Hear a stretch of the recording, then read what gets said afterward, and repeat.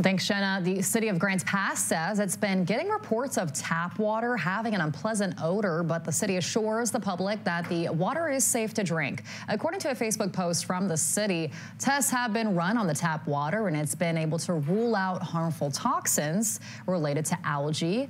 And the city says it's working to discover the source of the smell. The city recently suspects compounds naturally occurring in rivers and lakes where the city's drinking water is sourced from may be the cause. Adam Smith, the water filtration plant superintendent for Grants Pass, says it's pretty common for tap water to take on a different taste or smell.